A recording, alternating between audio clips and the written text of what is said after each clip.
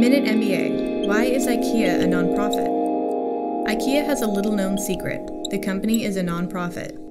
Ingvar Kamprad, the founder of Ikea, created the philanthropic Stichting Ingka Foundation, whose mission is to further the advancement of interior design. Ikea's bizarre business model looks like this.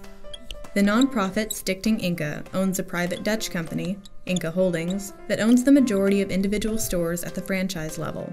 The company's main motivation for having a nonprofit structure seems to be business-driven. Consider the fact that the Stichting Ingka Foundation only donated $1.7 million out of billions in profits to a design school, which is in line with the foundation's mission, but the rest of the money goes to Ikea stores and into savings as a cushion for the future.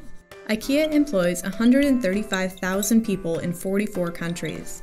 Because of tax breaks for nonprofits, Ikea pays about 33 times less on taxes than their for-profit counterparts, a minuscule 3.5% in taxes on its $27 billion in annual sales.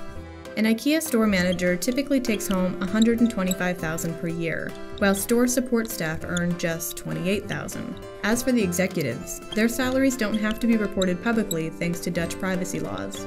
But there is one big hole in the Ikea nonprofit operation.